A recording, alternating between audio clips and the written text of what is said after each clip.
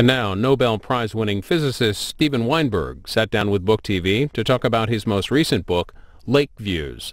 This interview, part of Book TV's college series, was recorded at the University of Texas at Austin.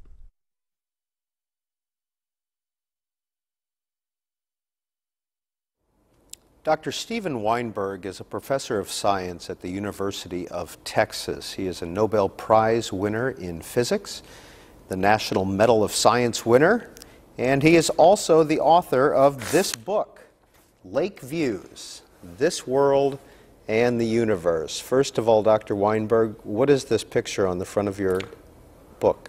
That's a picture of Lake Austin as seen from our boat dock. I do most of my work at home in an office overlooking the lake, and so I have a certain feeling of connection with Lake Austin. So why would a Nobel Prize winning physicist, science guy put a lake on the front of his book? Well, it is what I look at while I'm working, but also, you know, being a scientist, especially a theoretical physicist, is a little unworldly, and the sounds of the lake, especially in summer, the boats going up and down the lake, playing music, brings me back a little bit to the real world, the world of human affairs, which is, I think, healthy. Well, and that's what I was trying to do in this book, in many of the essays, to peep out of the ivory tower a bit and have something to say about the real world. Well, let's peep back into the ivory tower. What's the purpose of studying physics? Well, there are many reasons for doing it. It has enormous practical value, of course. Not the kind of physics I do. That may, at some future date, bring some technological advances, but that's not why I do it, and I can't imagine now what they might be. There's also, in addition to that kind of practical reason, there's a grand historical program of trying to uncover the laws of nature. That is, we think that there are fundamental principles that govern everything, which are at the root of all chains of explanation, so that if you ask, why is grass green, you can trace the answer back through a chain of explanation to some fundamental mathematical principles. We don't have them yet. We've gone pretty far toward them. We have a very satisfying theory of all the particles that make up ordinary matter and all the forces that act on those particles, called the Standard Model. And it's amazingly comprehensive. It covers almost everything we know aside from gravitation. But it's not the final answer, and so we try to take the next step. Is it important to know the final answer? Oh, it is to me. To some of us, it has a transcendental importance. I mean, you could ask, is it important to write symphonies or to preserve our environment? I think these things are important in themselves. The importance of learning the laws of nature is a little bit vitiated by the fact that they're probably going to be expressed in mathematical terms that most people won't have the language to understand. But that changes with time also. You know, when Newton's theory of gravity and motion was first developed, there were only a handful of people in the world who were able to understand it.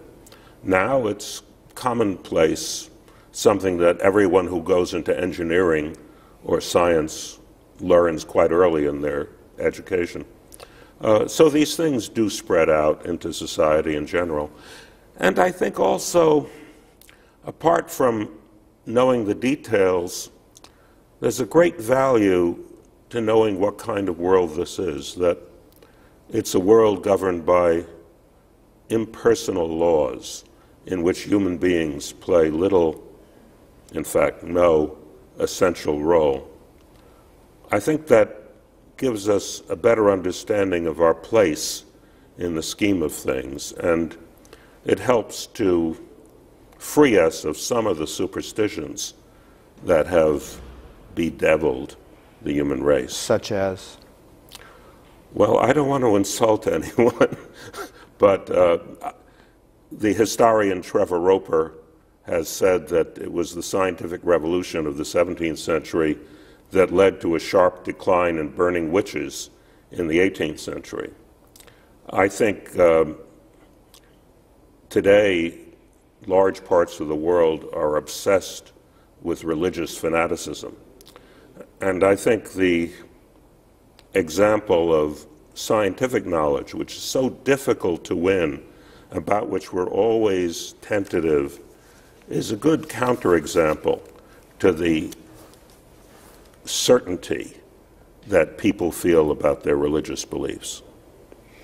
But you also use the word transcendental in describing your research or your work. You see it as something that's transcendental. Doesn't that have religious implications? Oh, I don't think so. I think by transcendental I just mean something that, I think I mean something similar to what Emerson meant by transcendental. That is something that affects us deeply, that goes to the roots of our feelings, that is not directed at getting and spending. Professor Weinberg, one of the essays you have in Lakeviews is what Einstein was wrong about. What was Einstein wrong about? Oh, a number of things. I think one of the reasons I wrote that essay was to show the spirit of science, that even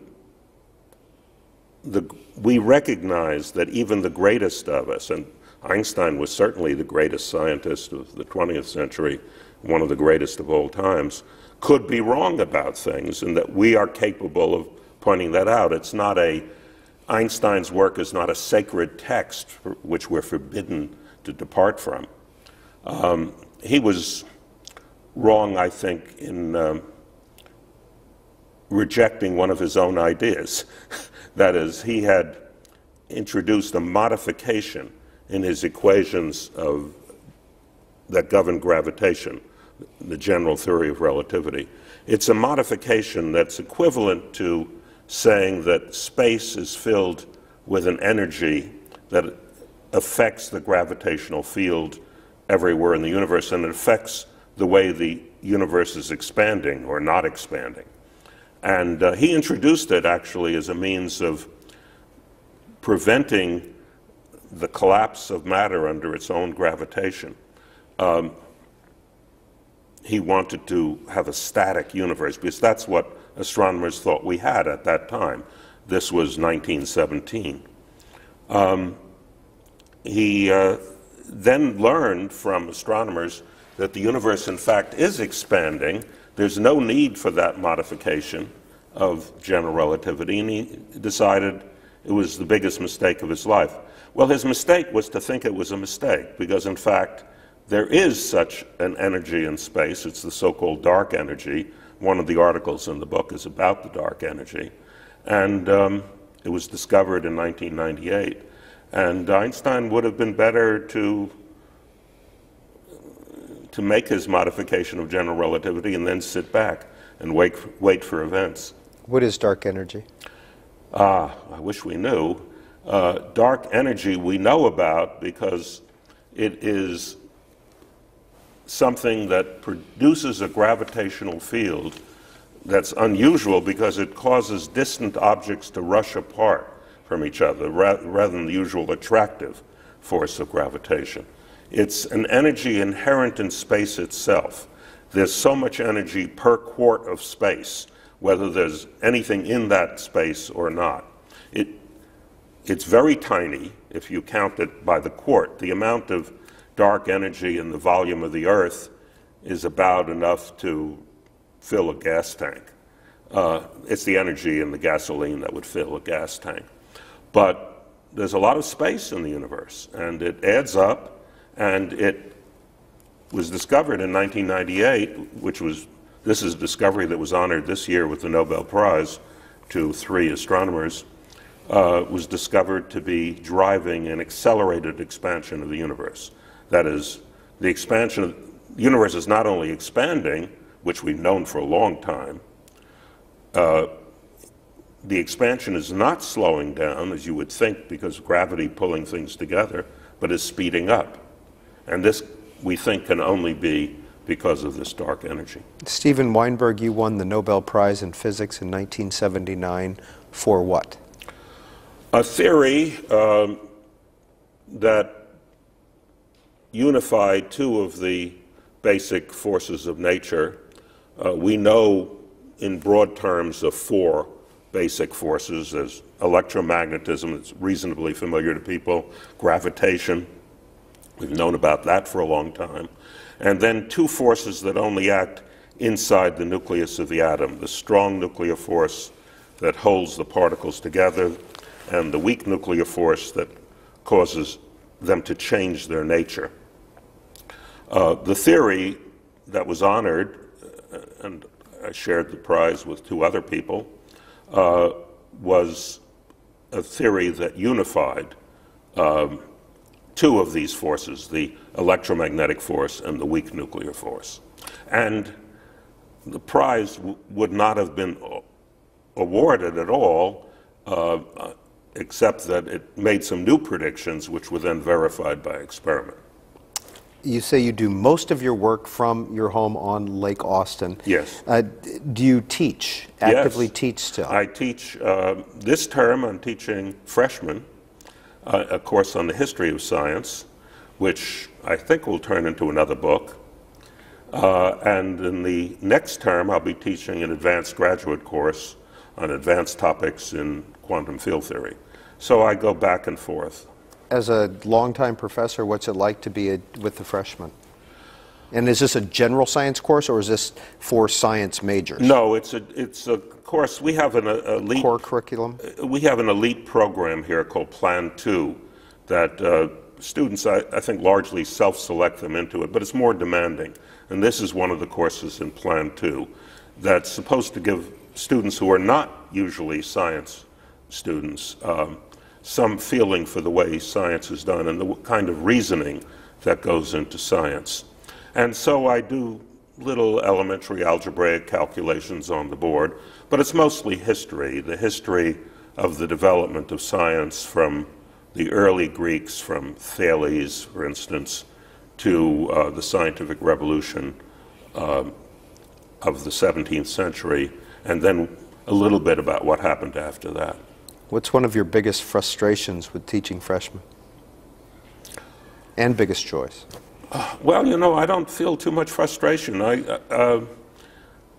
Every morning, I teach from 9:30 to 10:45, and every morning on Tuesdays and Thursdays, and every Tuesday and Thursday morning, I have an adrenaline rush that I'm going to be on stage talking to these bright kids. I think it's all pleasure. I don't like marking them. That's the thing I don't like. I wish that education could somehow be divorced from having to give exams that are graded. But I remember myself as an undergraduate, I don't know how much work I would have done if I wasn't going to work for a grade. So I think that's probably impossible. What's one of the most common questions that your students ask you in the history of science course?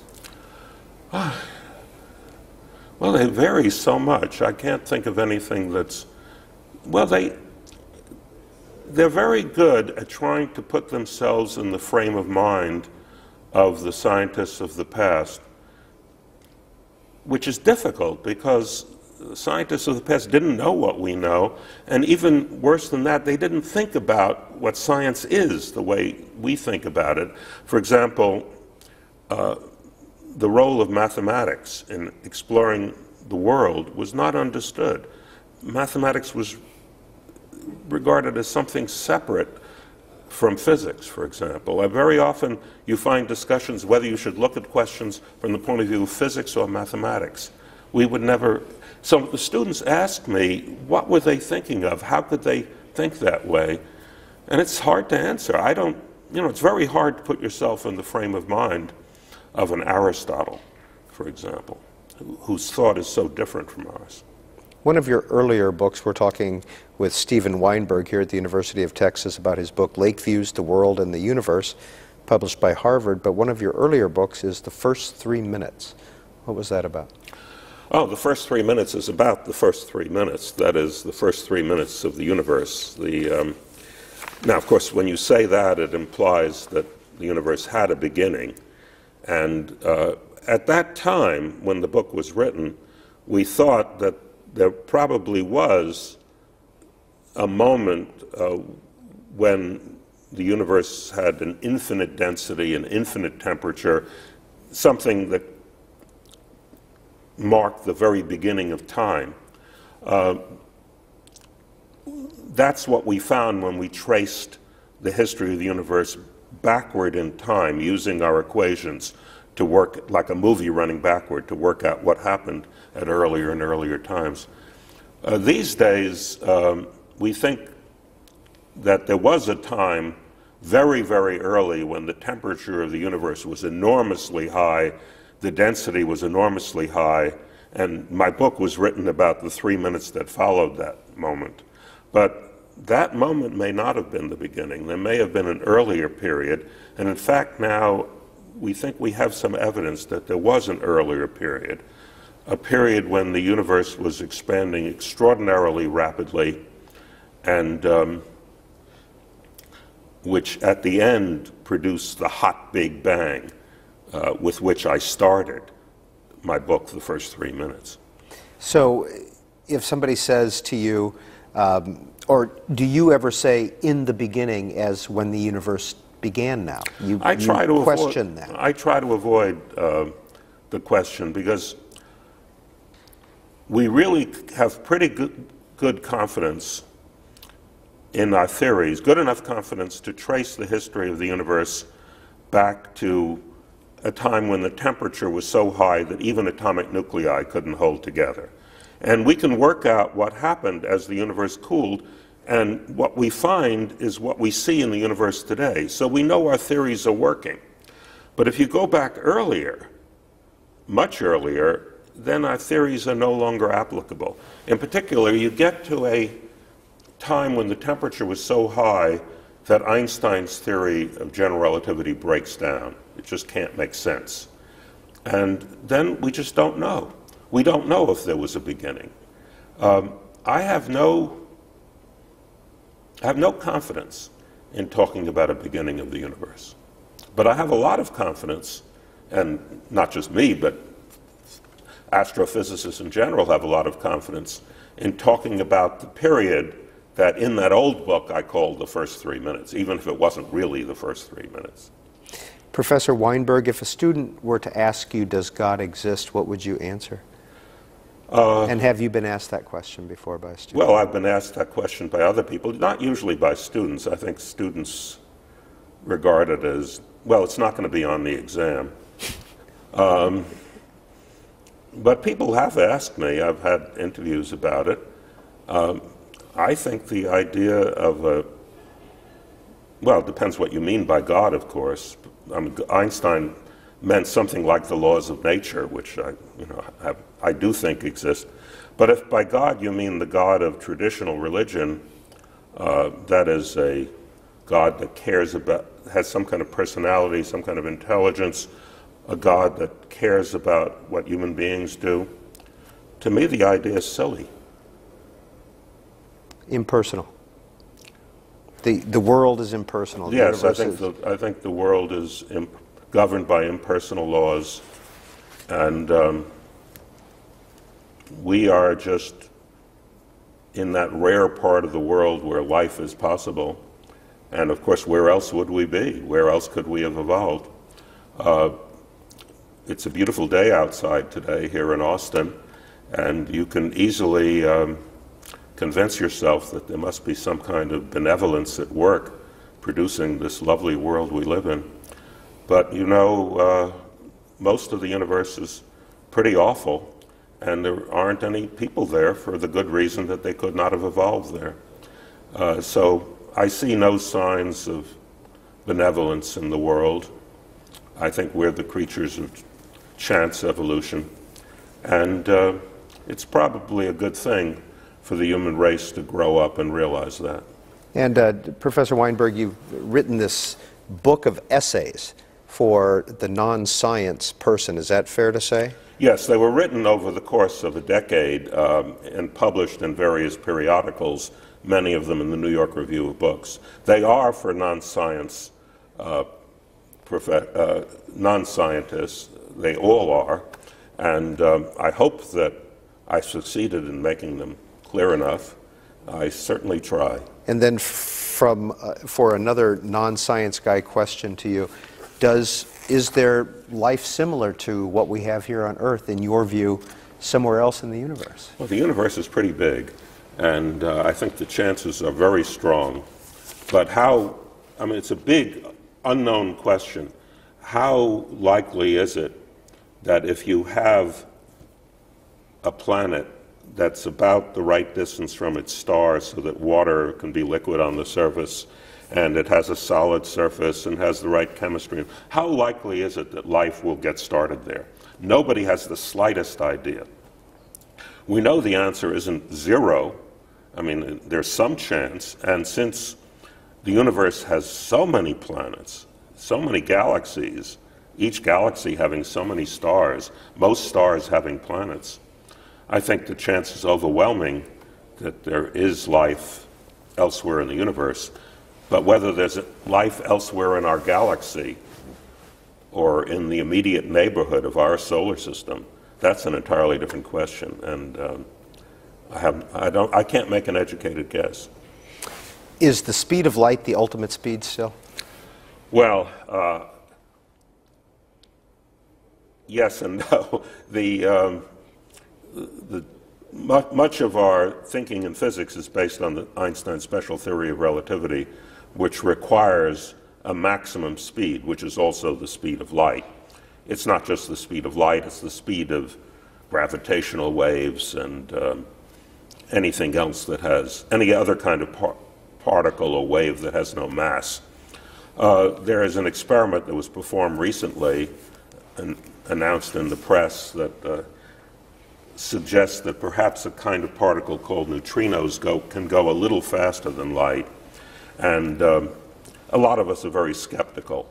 In fact, I think even the experimentalists who did the experiment are probably skeptical that that result is going to hold up. If it does hold up, it's a tiny excess over the speed of light. The neutrinos are observed to travel from one place to another place hundreds of miles away faster than the speed of light would admit by something like 60 billionths of a second. It's a very tiny effect. My guess is it's going to go away and that we're going to find that the speed of light really is a maximum. But it'll be interesting if it isn't. That would be quite a revolution in science. Dr. Weinberg, what's your background? How did you get interested in these topics? I had a cousin, an older cousin, who, when I was quite 10 or 12, I don't remember, got tired of his chemistry set. It was a Chemcraft No. 5 chemistry set, and I got it as a hand-me-down. And I got fascinated by chemistry, and I started to read about chemistry, and I learned that chemicals behave the way they do because of the properties of the atoms that they're made of. And then I learned there was something called physics that you needed to study in order to understand atoms. And I somehow or other, it was a slippery slope. I got sucked into it, and by the time I was in high school, I was sure I wanted to be a theoretical physicist. There were wonderful books written in the 30s and 40s on science for non-scientists by good working scientists like George Gamow and James Jeans. And I read those books, and I can't say that I was excited because I understood them. I think I was excited because I didn't understand a lot of what I read, and it sounded so interesting. If only I could learn this stuff and understand it. So my fate was sealed from high school on. When it comes to public policy, which you do touch on quite a few essays in Lake Views, how is the U.S. done, in your view, when it comes to public policy, science funding, etc., science research? Well, it did do very well for a long time. We were the world leaders in many areas, in elementary particle physics, in astronomy, both ground-based and space-based astronomy. I think that is all slipping away now. That the first sign of it was the cancellation of an elementary particle accelerator, the superconducting supercollider. It was canceled in 1993 by a penny-pinching Congress after billions of dollars had been spent on it. Was this the location in Illinois that they were building? No, no, there is one in Illinois. This was going to be built in Texas. But my enthusiasm for it did not depend on that. I would have been enthusiastic wherever it would be built. Now, a less powerful accelerator is coming online in Europe called the Large Yes, it's CERN, the Large Hadron Collider, and that will reap some of the discoveries that would have already been made at the. But that's just one instance. Now we find that NASA is cutting way back on science programs, and Congress is making it very difficult for things to continue at all. A committee of the House of Representatives cut out all spending for the next big space-based telescope that would replace the Hubble Space Telescope, the James Webb Space Telescope. That may never be built. We may end this period of great American achievement. And I think it's because of a small government anti-tax mania that's afflicted a large part of the American people. And I think it's a tragedy. But of course, it's not a tragedy that's limited to science. It affects things that to many people are more important: education and health and our infrastructure. I think our country is in the grips of an obsession with cutting taxes and limiting the size of government, which I hope we outgrow. What about the end of the space shuttle program and President Bush's call to, former President Bush's call to return to manned space exploration? Well, one of the happy things that I see in recent years in the Obama administration is cutting way back on manned spaceflight. Why? Because manned spaceflight masquerades as science and has nothing to do with science, but is enormously expensive and draws funds away from real science. One of the reasons that the superconducting supercollider was canceled in 1993 was because it was competing with the International Space Station, a manned spaceflight program which has cost about 10 times what the accelerator would have cost and has produced nothing of scientific value. I think the Obama administration is more eager to cut back on the manned spaceflight program than Congress will allow.